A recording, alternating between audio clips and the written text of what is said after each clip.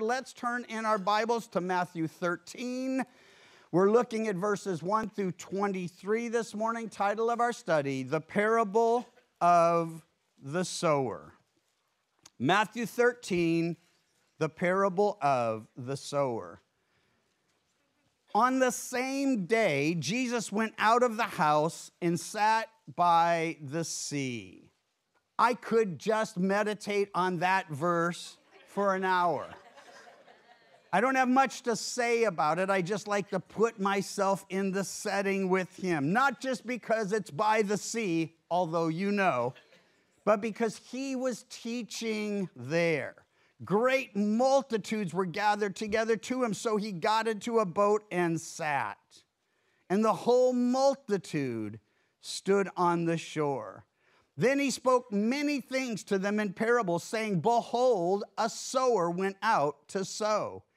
And as he sowed, some seed fell by the wayside, and the birds came and devoured them. Some seed fell on stony places where they did not have much earth, and immediately sprang up.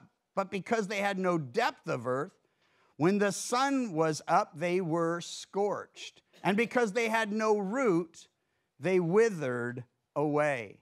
And some fell among thorns, and the thorns sprang up and choked them. But others fell on good ground and yielded a crop, some 100-fold, some 60, and some 30. Lord, give us wisdom, insight, understanding, application for our lives as we look at this oh so familiar and oh so essential parable this morning. Touch every mind and heart as only you can through your word, and by your Spirit we pray in Jesus' name. Well, this parable, the parable of the sower, and though many of your study Bibles probably call it the parable of the soils, Jesus calls it the parable of the sower, so I decided to stick with him on this one. Anyway, this parable of the sower may be the most familiar parable of all Jesus spoke. It is the first of 7 in Matthew 13 and 5th of 20 in Matthew's gospel. Mark will share 7 of the very same parables, and he adds 2 more. Luke shares 11 of the same, and he adds 17 more, making 39 parables in all. Now, not only is this parable the most familiar to many of us, it is the most essential to anyone who's trying to understand Jesus' teaching, especially regarding the parables, because we learn in Mark's gospel that this parable, the parable of the sower, is the key to unlocking the others. Interestingly enough, even his disciples had some confusion over what it all meant. So it isn't enough to hear the parable. We need Jesus' explanation of it. Jesus' exposition of what he was doing, why he was doing it that way, and what it means to each of us. It's Mark 4:13. Do you not understand this parable? He tells them. How then will you understand all the parables? This particular parable will answer many of our questions and address many of our concerns. I'm sure, like me, you've wondered, why is it one believer will hear the word and profess faith in Jesus, and then not long after just say, well, I don't really believe that anymore? Or how is it that some hear the word and it just doesn't register at all? Or some get going and they seem to really be doing well, and then all of a sudden just too busy for the things of God. And when I say some, we immediately start to think of people we know out there, but we really should be starting with, could any of those things, do any of those things happen to me? Well, Jesus is going to explain how all that happens and why. Some stumble when persecuted, others, well, they just get enamored or busy with the things of this world, those things that are temporal, but most of them essential. Some struggle continuously in their sin, while others just flourish and grow and will rightly represent him. Well, the sower we will look at plants the seed, and the seed is the word of God. The soil, the hearts of men. Those three are so important. If you didn't learn anything else or don't from this point on, you need to know that God's word is good seed. And he's really the planter. We assist him in the process, just like he said, well, I am the light of the world, he said. Then later he says, you are the light of the world. We haven't replaced him as the light. We're simply shining for him in a very dark and desperate generation. He said he's the good shepherd, and we who care for others, our family, our fellowship, well, we are under shepherds. We are following in his footsteps, doing the same work he did with his disciples as we disciple our own families and this fellowship. So the sower, Jesus in this case, plants the seed. The seed is the word of God, the soil, the hearts of men. And it will turn out that the condition of the heart will, for the most part, be the deciding factor in how things go when the truth of God's word is sown. Now, it's important to know that not all of the seed is the same. It's all good and it's all true. But the gospel, the seed of the gospel, is the power of God to salvation to all who believe. So if you believe that Jesus died for our sins according to the scripture, was buried, and rose again the third day according to the scripture, that knowledge is enough. If you spend any time dwelling on it, if he died for our sins, that means we're sinners and that our sins separated us from him. Or he would have never had to die for our sin. If there was any other way to be reconciled to the Father, Jesus would not have gone to the cross. All of those things are implied in those simple statements: died for our sin, buried, and risen again. Now, that message is absolutely essential because you can't disciple those who are dead in trespasses and sin. You can't feed the dead. You can't encourage them except to encourage them to find life, to give the Lord a chance to give them the life he died to provide. Not all the seed's the same, of course. If you're in need of wisdom, the seed of the Proverbs will give you the wisdom you need. If you're in need of comfort or know others who are, well, the seed of the Psalms will give you comfort and something to comfort others with. And so each portion of the word, the prophetic portions, they are meant to give us insight into what's happening now and what is going to happen next. In fact, this week, Wednesday night, we'll be looking at the latter part of the book of Daniel, where we will transition from Antiochus Epiphanes, who just wreaked havoc on the Jews and on the world prior to Jesus' first coming, and Antichrist, who will do the very same things before the second coming of our Lord and Savior, Jesus. So in all these things, the sower's consistent, the seed is consistent, the variable is the soil, which we will learn, and already I've kind of let the cat out of the bag, is in fact the hearts of men. Well, the disciples, verse 10, came to him and said, "Why do you speak to them in parables?" He answered and said to them, "Because it has been given to you to know the mysteries of the kingdom of heaven. But to them it has not been given. For whoever has, to him more will be given, and he will have an abundance. But whoever does not have, even what he has will be taken away from him." Now, before we get into the why he's speaking in parables, what actually are parables? They're simply natural, common illustrations with supernatural, spiritual, uncommon applications. It's the familiar explaining the unfamiliar. because they're in an agricultural situation. That was the basic form of income for the large portion of people. Well, he uses a lot of agricultural illustrations, but he doesn't limit himself to them. And one of the things that we learn about parables and learn from parables is that the children could understand them. And only scholars seem to have any problem with them. Everyone else, well, the common people heard him gladly. It had to be a delight when so many people were teaching, and when they did, they'd say, well, as Rabbi Hillel says, and as Rabbi Shimei says, and they're just busy quoting what men said about the Word of God. And Jesus comes along and he's like, you've heard it has been said, but let me tell you how it really is. But I say unto you. Well, explaining the unfamiliar by taking those things that we're so familiar with.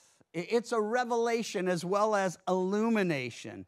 And as he does so, the purpose is clear. Just as a door provides and limits access, the parables reveal to the one who's seeking, who wants to know, who desires to understand, while it conceals from those who are just hanging out, those who were mocking, those who were enemies of Christ. So one man would hear it and he'd say, I totally get this. And another would hear it and it says, just a bunch of gibberish. Just stuff for children, just stuff for kids. Let's get back to the scholars. And so Jesus never claimed to be a scholar. In fact, I remember an old fella from the South saying, Jesus don't have no PhD. And I don't know if that's how he said it, but that's how I envision it. And somebody said, well, how do you know? He said, well, he don't quote nobody. And so anyway, he goes on to say, therefore I speak to them in parables, verse 13, because seeing they do not see, and hearing they do not hear, nor do they understand. The question we have to ask is that his desire or theirs? And of course, we'll always come back to this reality. Knowing that God so loved the world, he gave his only begotten Son, that whosoever believes in him should not perish, but have everlasting life. Knowing it's not his will any perish, but all come to repentance. I never read a passage where he's saying, well, they're looking, but they can't see, and they're listening, but they can't hear, and their hearts just aren't really in tune, as if that were somehow his desire or his plan or his will. Listen, if he didn't want to reach everyone, he would have just gathered a few people and talked to them. But he spoke openly, so anyone who is hungering to know more, they would follow the disciples after. Why? Because commonly, as Jesus taught, not just parables, but so many things he taught, the disciples would follow up as they're, like us, he's talking and they're nodding and they're like, right, that's it. Yep, listen up now. Come on, you hear him, don't you? As that's all happening, they would go into the room with him later and say, hey, what in the world were you talking about out there? Because no one wants to admit they don't know, but in the privacy of time alone with him, they often did so.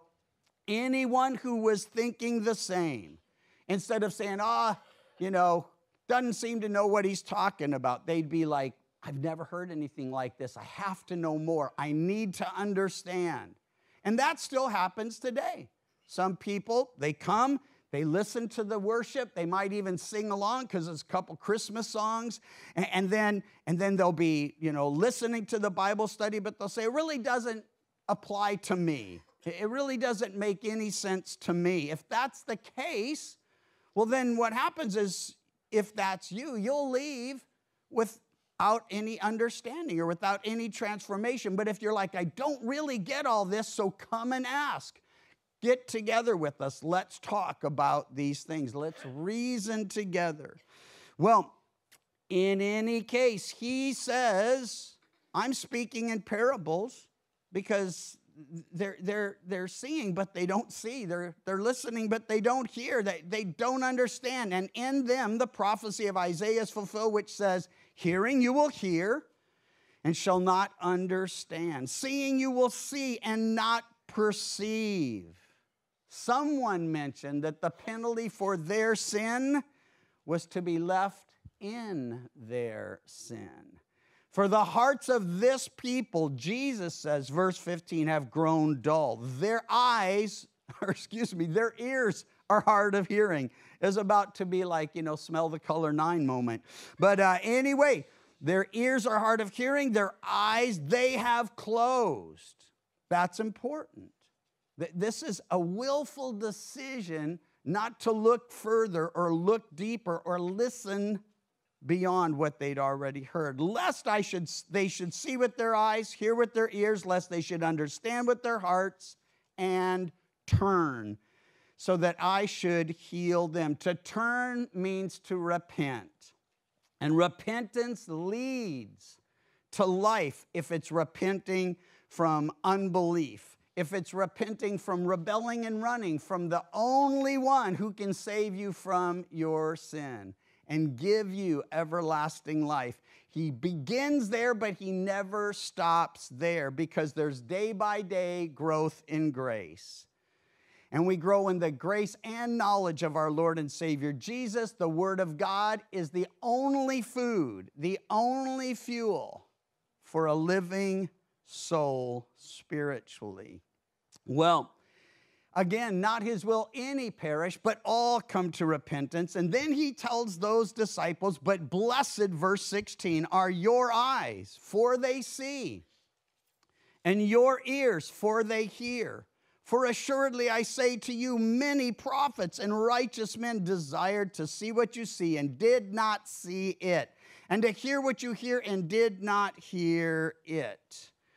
Jesus welcomed any who desired to understand, who really wanted to get it, and he's still doing that today. Verse 18, he begins to do an exposition on his illustration. This is where we'll get understanding and application. We'll get exactly what he was intending them to learn, and then he'll even tell us what we need to be doing about it. Therefore, hear the parable of the sower. When anyone hears the word of the kingdom and does not understand it, then the wicked one comes and snatches away what was sown in his heart.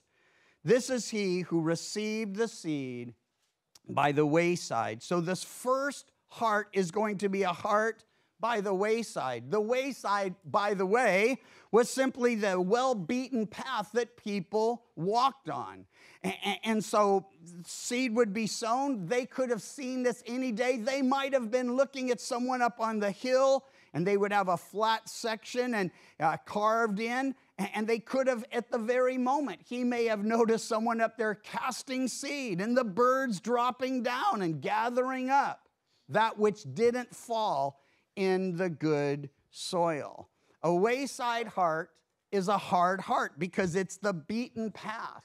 And we do find great illustrations. I don't know if we should call really bad things great illustrations, but they are clear illustrations of people who, well, they didn't just have a hardened heart, they hardened their heart. Pharaoh is such a man. He hardened his heart, refusing to obey the command of God, let my people go that they may worship me. Let my people go so they can serve me. And Pharaoh's like, I don't know the Lord, neither will I let these people go. And again and again and again in that story, there in Exodus, Pharaoh hardens his heart. Now, some have been confused by the fact that it also says that God hardened Pharaoh's heart. And the question again arises, well, then if God's hardening his heart, God must not want him to soften it. No, that's not the case. But here is the case. The word for hardened, when Pharaoh hardens his heart, it tells us it's a willful thing. And the idea is he heard God's word, God's command. It was simple. It was clear. He didn't need anybody to interpret or explain it. Let my people go. He got it. But he refused to do it. And that was like a little callous over his already hardened heart. And then he hears it again, and he refuses to do it. Another little callus. The layers are building up. Now, if you're gardening, calluses are great. But if you're listening to the Word of God and you harden your heart against it, and we're all capable of that, because we can be listening. I know you've had this experience, and you're thinking, yep, I know somebody that really should have heard that, and I just wish he would be listening right now. And we can go through that, and then all of a sudden it's like, wow, an arrow from the Lord pierces our own heart. And we have two choices. We can say, Lord, forgive me. Make me right. Show me what you want me to do, as Saul did there on the Damascus road. Who are you, Lord, and what do you want me to do? Well, you either harden your heart or you soften your heart. And the heart, again, if it's soft, the seed is going to take root and produce fruit. So Pharaoh hardens his heart again and again and again. Now, Jesus mentioned that the birds of the air, and again, he'll explain that that's really about Satan grabbing the good seed before it can take root, before it can even be kicked along to the part of the soil where it might actually take root. Satan had some ambassadors, some minions, if you will, although I really like those cute little minions. I should never call demons minions. But Satan had some who were attached to Pharaoh, and they actually spoke through the men who served them. Those men were on staff as counselors to the king. They were magicians and soothsayers and such. And so Moses is instructed to throw down his serpent, does so, and they're like, don't worry about that. We can do that. And they cast down their yardsticks, their walking sticks, and they become serpents too. Now, how that took place, only God knows for sure. I did have a friend some years back that showed us how it could have just been a trick. And he actually, demonstrated it. He was a guy who'd been into magic and then came to Christ. So he's like, hey, most of what these guys do can be faked. And I think most magic is. But we don't know in this case if this was a demonic illustration of the power of Satan or if it was just a trick. Either way, Pharaoh looked at that and said, well, not going to worry about that then. Of course, Moses' serpent ate up their serpents, and so that should have been a sign to him. But he hardened his heart, and he hardened his heart, and he hardened his heart. And the price of all of that was that everybody suffered. They suffered loss. They suffered pain. They suffered the death of their firstborn. Every household where the lamb hadn't been slain and the blood wasn't applied saw the death of the firstborn. And so because families lived together, this wouldn't be one death in a large family. It would be multiple deaths because my father was a firstborn. I'm a firstborn. My firstborn son is a firstborn. So, if you had a few generations together, a whole lot of people could have died that day. Great grief. All of it could have been avoided. What would Pharaoh have to do to avoid it all? Just say, okay, they're your people. I get it. I kind of liked having them around, but they're yours. Let them go. Pharaoh continually hardened his heart. When it says that God hardened Pharaoh's heart, it's a word that means to confirm or affirm one's decision. And God's not at all unjust. If someone says, I don't love you, he says, but I love you. And we love him because he first loved us. Some people hear that he loves them and they don't love him back. He doesn't force that issue. And here's the good side of that sort of sad reality. He confirmed Pharaoh in his decision to resist him, to rebel against him in spite of all the suffering it brought on his people. But in the same way, when we set our hearts to serve the Lord, when we say, Lord, I just want to do your will, you know, the spirit's willing, but the flesh is weak. Confirm me, strengthen me, fill me, use me. He affirms that as well. He will make possible for us to do all the good that's in us.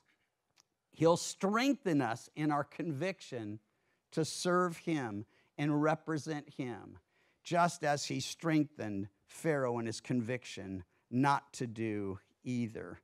Well, you know that Eve had a direct confrontation with Satan himself.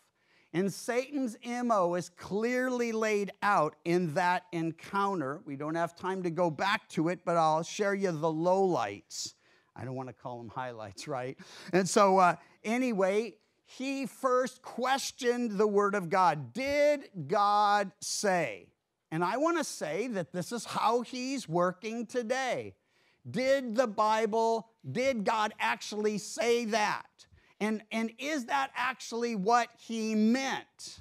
And you hear all these things just written by men, too many interpretations, no one can understand it. And yet he holds us responsible for understanding it and responding appropriately to it. How could we possibly have an appropriate response if we can't understand what's in his word? When I communicate with my kids or my grandkids, they know exactly what I'm saying. Now, my sons messed with me a lot. I was younger and not as wise. But I'd say, hey, you guys need to go out and get us some bread and milk. And they'd come back with potato chips and Cokes. And I'm like, hey, I said bread and milk. I said, oh, we thought you said something to eat and drink. And so... But it's clear, bread and milk, we know what it is, right? And that's what goes on in Scripture. People who say they can't understand it are trying not to. And you actually have to try hard to not understand God's word. So he challenged God's word, then he flat out denied it, lying, because the ultimate of all God told Adam, and then Eve got the message too, was that in the day you eat of that forbidden fruit, you will die. So he's saying, I don't want you to do this. Imagine it. They live in a perfect environment. They've never known sin. They've never known shame. They've never known pain. They've never suffered. They've never struggled. They just get up and enjoy fellowship with God and all the beautiful things in the garden. And then there's one thing he says not to do. And for whatever reason, she just can't bring herself not to go and look at that tree. So that's the tree I'm not to eat of. That's the tree that brings death. They didn't even know what death was. But he said, there's something I don't want you to do. And there's a good reason for it. He didn't want them to experience the results of sin. He didn't want them to know good and evil experientially. They knew good, but he didn't want them to experience evil. And Satan actually took that and used that against Eve. God's just trying to keep you from an experience he doesn't want you to have. You can take something that's an absolute good thing and use it in such a bad way, and that's what the enemy does. He takes something that's true. God doesn't want you to experience that, but he makes it like God's keeping something wonderful from you. For in the day you eat, you will be like God. Listen, I've shared it before. They were as much like God, more like God than any of us have ever been, because they were created by him and lived in perfect fellowship with him. There was nothing to separate them until they sinned. And in the moment she believed the lie, believed the liar, embraced the lie, well, she ate and died. And then Adam followed suit. So Satan steals the seed. That's the whole point. It's not true, or it's not what he meant, or it's not for you, or at least not now. You have other things, better things to do. He goes to a second illustration. So the first just says, when the seed falls, and it falls on the wayward path, there's hardened soil there. It's not really considered soil. It's just the path. And he says that the enemy's going to be right there to snatch that seed up so it can never get roots and never produce fruit.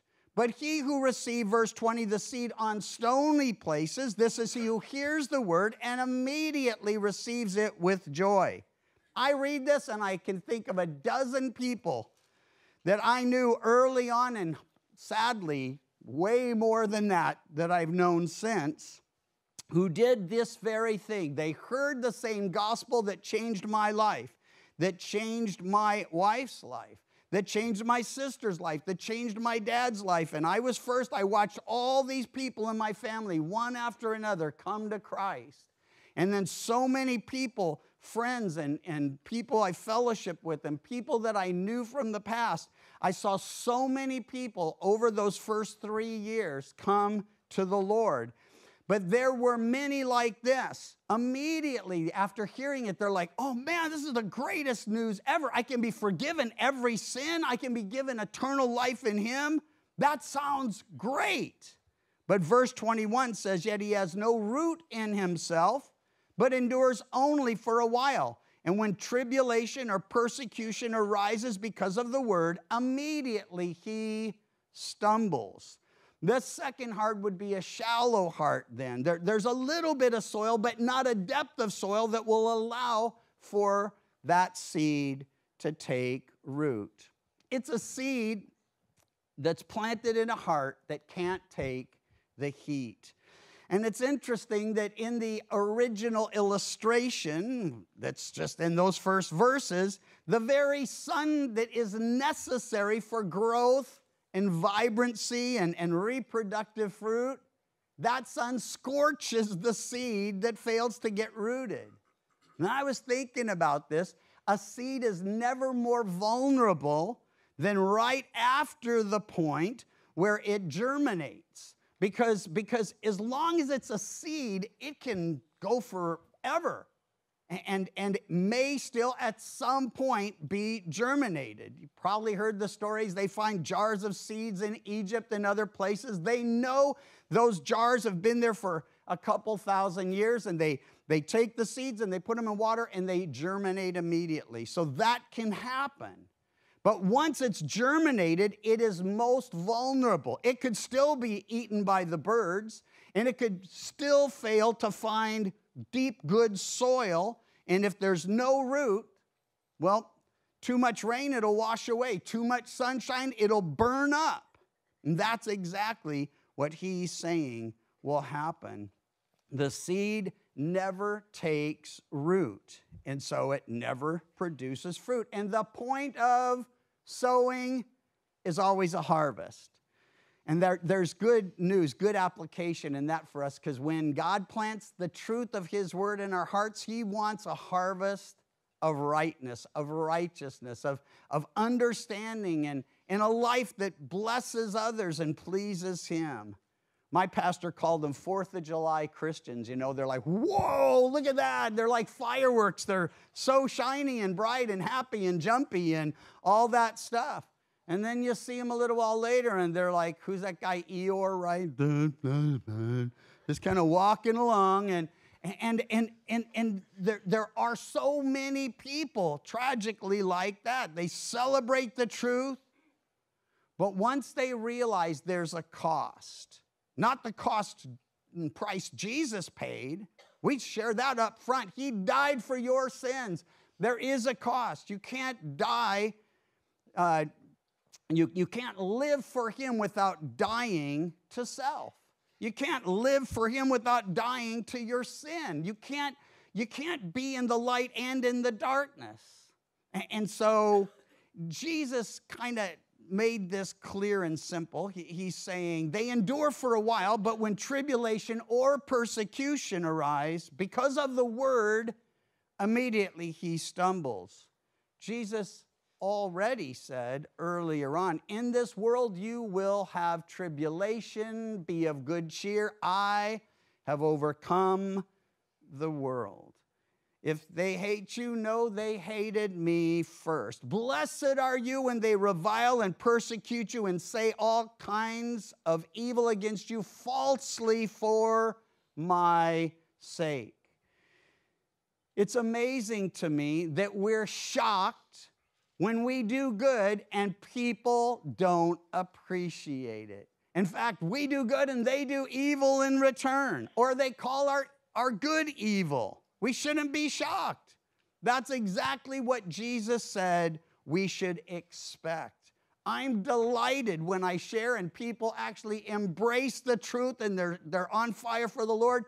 And then I get to watch them walk, not just for a week or a month or a year, but for decades with the Lord. You get to see the fruit that happens in their lives and then their families' lives. That's really what we're looking at here. Well, as far as tribulation goes, as far as persecution goes, Nebuchadnezzar in his day, Caesar in Jesus' day, they both wanted and demanded worship. And the penalty for refusing to worship their image or their person was death. Antichrist, coming soon, will do the same. Verse 22, now he who receives seed among the thorns is he who hears the word, and the cares of this world and the deceitfulness of riches choke the word, and he becomes unfruitful. This is the thorny heart, or the heart that's just encumbered with weeds and thorns and such. Now, cares of the world, not necessarily sinful. That school, friends, work, family, even church, they all occupy our thoughts, our time, our energy. And so we're concerned about them and should be.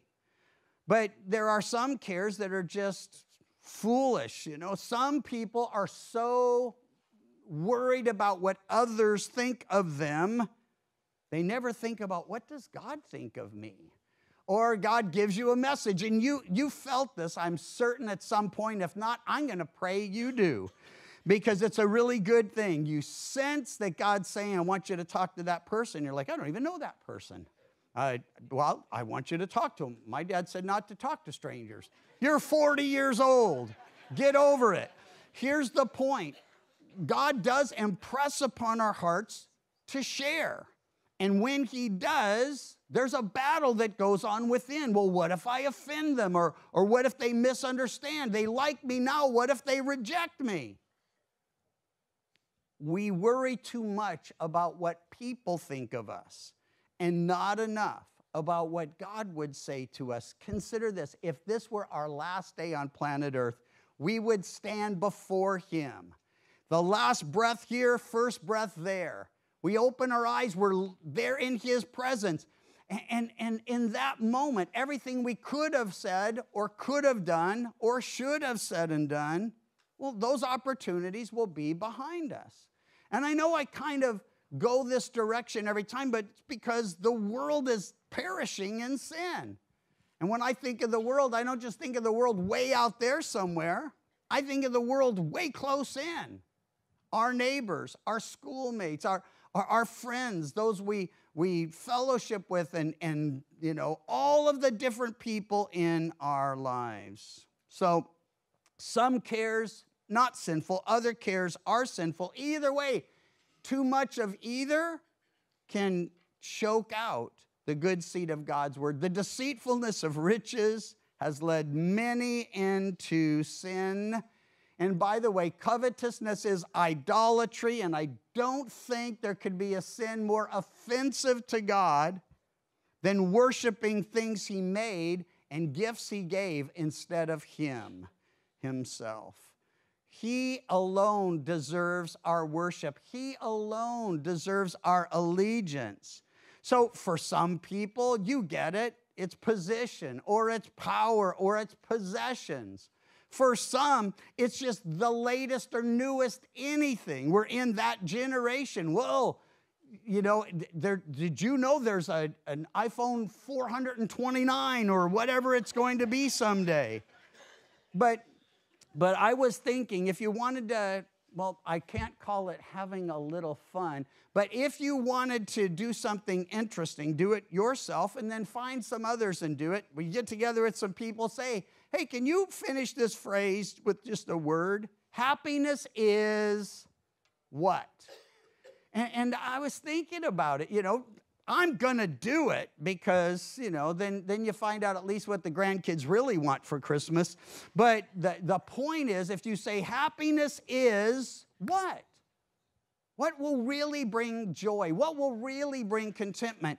And I want to say, if we did it as a test here, we had a little exit poll as we go out, right? And somebody's out there writing it down. So happiness is, it'd be like Jesus, grace, giving, doing. Happiness is, kindness.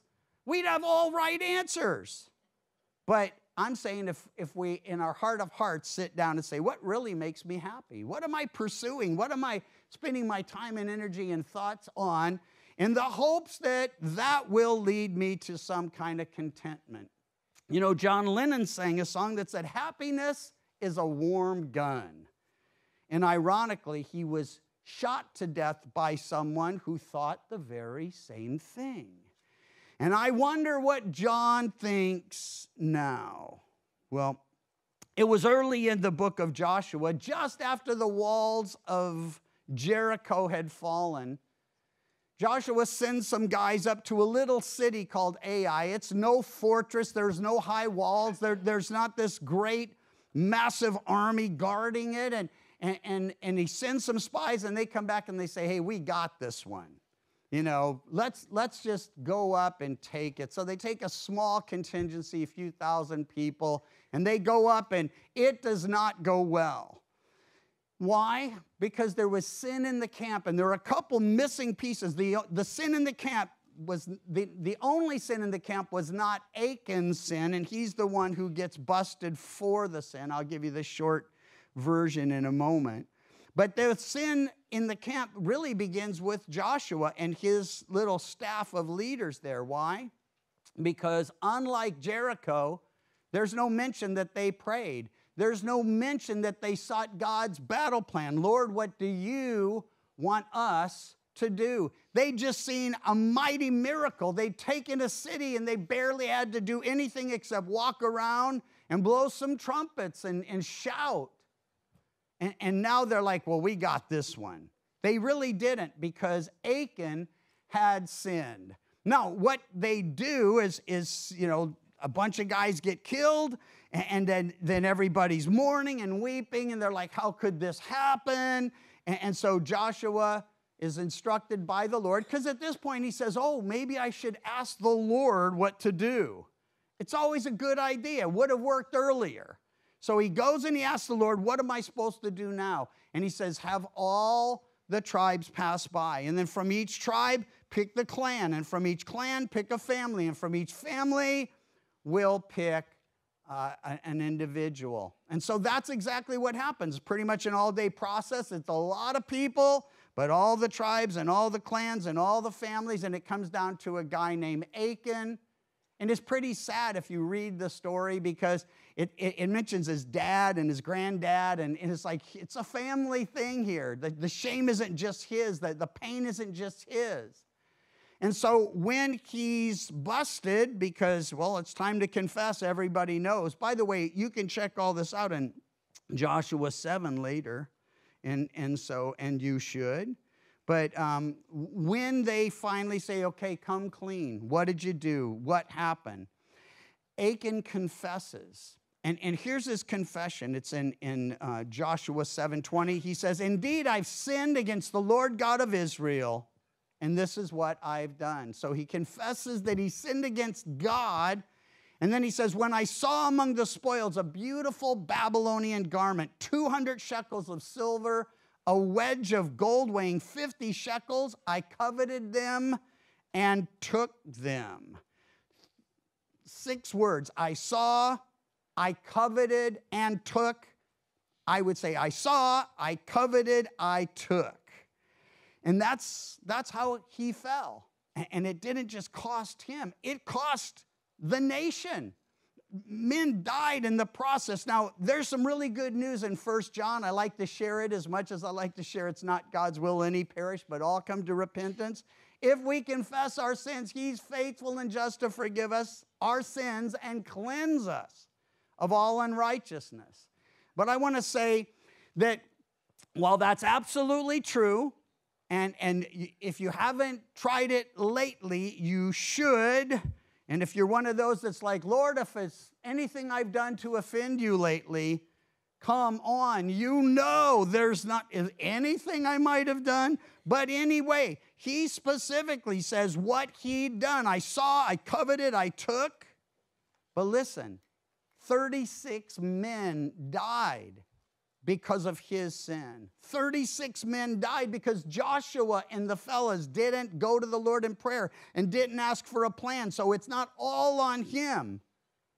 But God is judging them because of him. And so Achan's sin led to the death of 36. So his people are instructed to stone him to death, and they did. There are dozens, if not hundreds, of illustrations in Scripture of the danger of covetousness, of the danger of greed, of the danger of thinking that stuff is more important than people and relationships. And for God, that is never going to work. Verse 23, he who receives seed on the good ground, prepared soil, plowed and prepared and weeded and watched over. The one who receives seed on the good ground is he who hears the word and understands it. I would hope that's all of you today, who indeed bears fruit and produces some 100-fold, and some 60, and some 30. The good ground, they hear it, they understand it, and the seed takes root. The shoot pops up, the fruit grows, there's a harvest, and you know, because this is an agricultural region, that the seed for more fruit is always in the first fruits. So if you want oranges, you don't stick an orange in the ground, you just get orange seeds, and you put them in the ground, and you don't grow an orange, you grow an orange tree, and each seed can produce not one orange, but a whole tree that can produce a lot of oranges, that can produce a lot more. So you can start with a seed or two and end up with a huge orchard. And so it is with the Word of God. That's his intention, that everything would reproduce and reproduce after its own kind. They were having a little crisis in the early church. Some of the believers were saying, I follow Paul. And others were saying, well, I follow Apollos. And some are saying, well, I'm with Peter, and he's one of the original 12.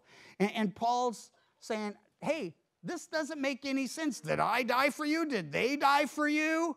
No, this is supposed to be about Jesus. And listen, it's 1 Corinthians 6:3-6. I planted, Apollos watered, and God gave the increase.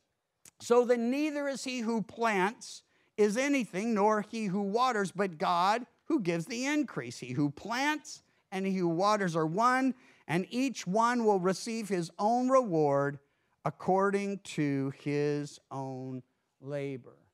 So we pray and we plant and we pray and we water and we pray and we just wait on the Lord to bring the harvest. We don't plant a seed and then dig it up the next day to say, what's going on? I don't see any growth. And sometimes we expect too much of somebody who just came to Christ and far too little from those of us who've walked for decades with Christ. Listen, he's the good shepherd. Mentioned it earlier, we're under shepherds. He's the light of the world. We're privileged to shine for him in this dark and desperate generation. He provides the seed. He prepares the soil. He promises a harvest, and we get to participate in the process. A couple other things to consider, and then we're going to worship together. If your heart's bad, there's good news. God can use you anyway. Jonah hated Ninevites. He said, I'm not even going to go tell them that they're going to die. Just kill them. And he ran, and we talked about it recently. And so God just used him anyway. Now, that doesn't mean that's the best that can happen. You know, he got the work done, but Jonah never softened his heart. He had no joy in the midst of the greatest revival. Well, it's not really a revival because they weren't dead. In the midst of the greatest revival that ever happened, he had no joy because his heart wasn't in it, because his heart was hard, because his heart was weedy, because his heart was corrupted. There's even better news, though. If your heart's bad, God does heart transplants.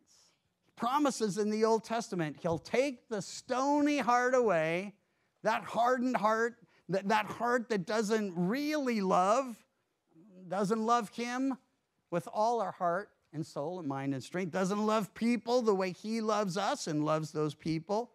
He will give you a new heart. And that's what we all need. Turns out that the problems at their heart are matters and problems of the heart.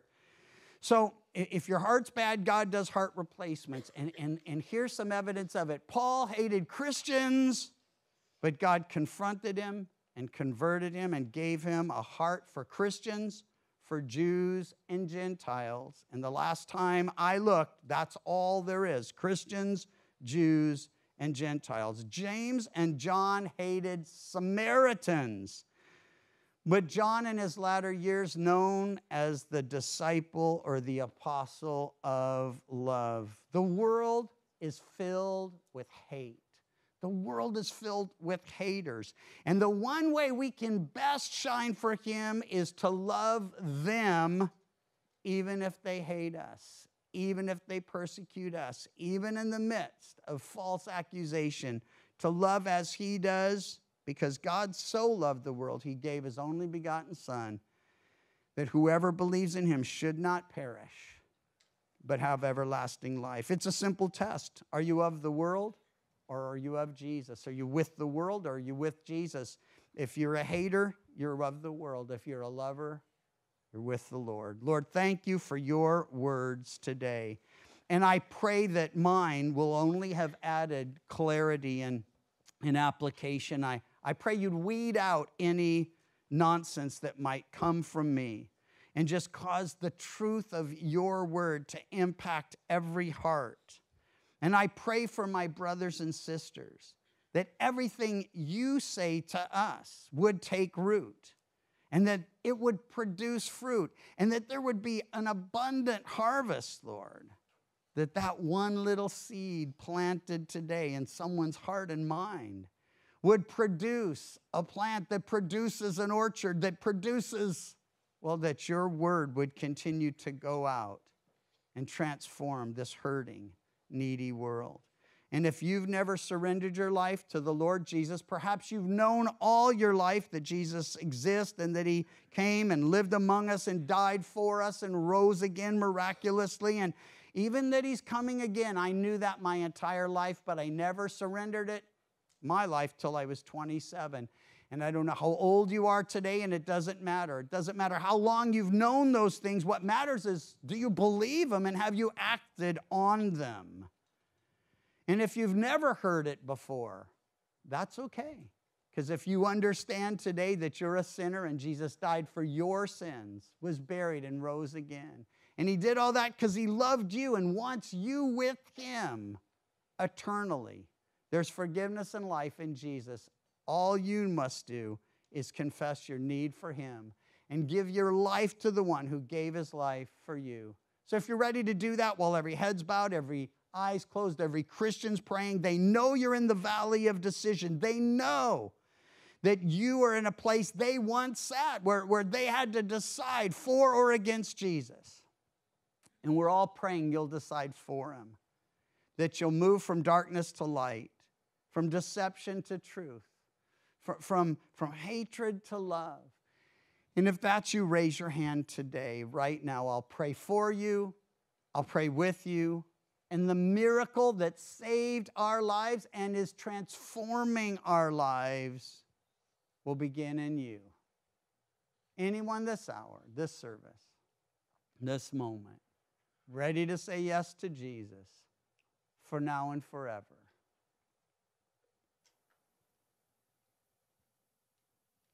Lord, you've drawn us, you love us, and we're so grateful for you and for your word. Draw us in, Lord, as we read ahead. Bless us with insight into these next 6 parables we'll be considering in the next couple weeks. Thank you for this wonderful holiday season. And may you be at the center of all our fellowship this year. In Jesus' name, amen.